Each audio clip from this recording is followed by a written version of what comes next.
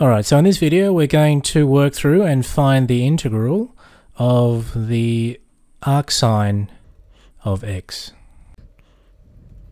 So arcsine, remember, being the inverse function of the sine of x. So this isn't one of the standard integrals, so we're going to have to use one of the techniques of integration to help us do this. And of our options we've got substitution. Well, there's nothing really here to substitute. We've got integration by parts. So let's have a go at that approach.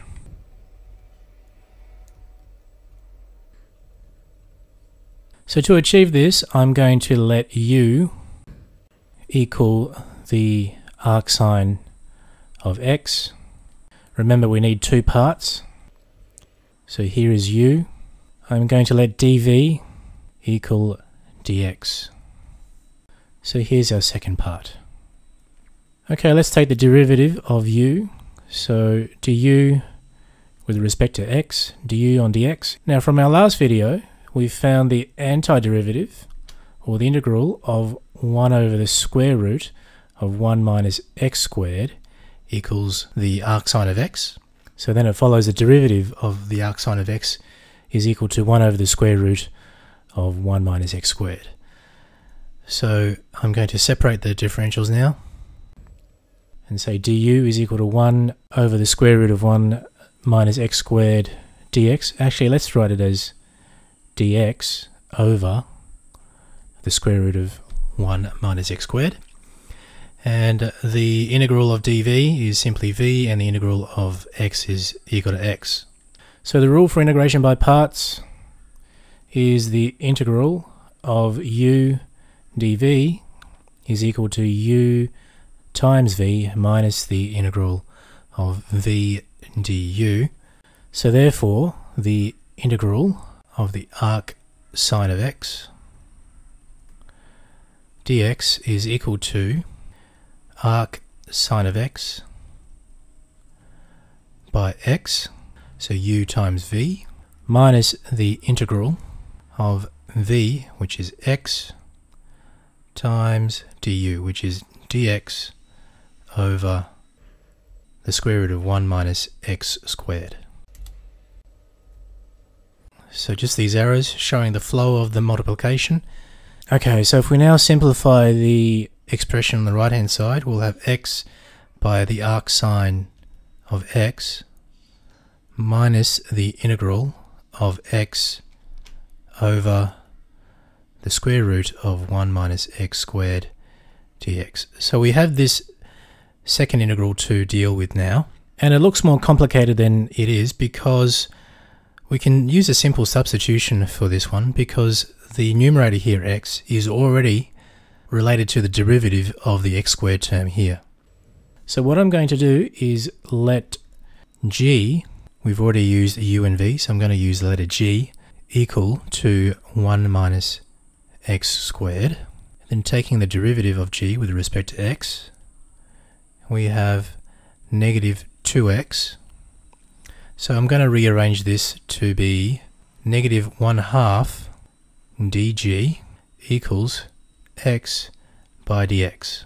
So let's just consider the integral of x over 1, x over the square root of 1 minus x squared dx. And if I make the substitutions, the integral becomes the integral of negative 1/2 dg, so that takes care of the x and the dx, over the square root of g. So that takes care of the term in the square root, in the radical. Take the half out the front, the negative 1/2 out the front, by the integral of, let's write 1 on the square root of g as g to the power of negative 1/2, and the dg remains. So we simply use the power formula. We just got a simple power integral here. So the constant half remains, and the integral of g to the negative 1/2, we add 1 to the index, which brings it to positive 1/2, and divide by the new power, which is 1/2. So it equals to be g to the negative g to the 1/2, with the half and the half cancelling out. And that of course equals then the negative of 1 minus x squared, with g being equal to 1 minus x squared to the power of a half, which simply equals negative of the square root of 1 minus x squared. Okay, so we're nearly done. So the integral of arcsine of x dx is equal to x by the arcsine of x minus negative the square root of 1 minus x squared, and of course the double negative becomes a positive. And finally, let's not forget the constant of integration plus c on the end. So there you have it. We have just derived the integral of the arcsine of x. So hopefully that matches what you see in tables of integrals. And let's just confirm this result graphically as well. Alright, so on this chart, this orange curve is the arcsine of x. Let's label this as little f of x. And this turquoise curve here is x by the arcsine of x plus the square root of 1 minus x squared. And let's call this big F of x. So in this instance, I've let the constant c equal 0. So we're just going to visually compare the gradient, because this arcsine of x should be the gradient curve of this primitive function here. As we can see, the domain of the turquoise curve is from -1 to 1, so the same as the arcsine of x, but the range is from 1 to pi on 2. So on the left hand side of the curve here, the slope of this curve is negative, and it is negative pi on 2. So remember here, this is df on dx, and it's equal to negative pi on 2.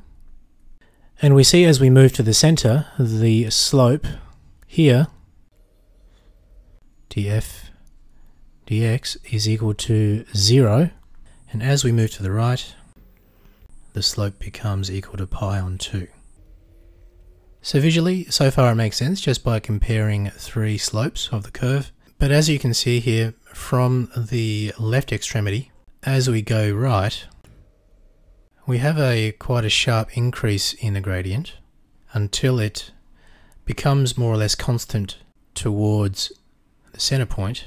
It remains relatively constant until we get to the right extremity, where it increases more rapidly again.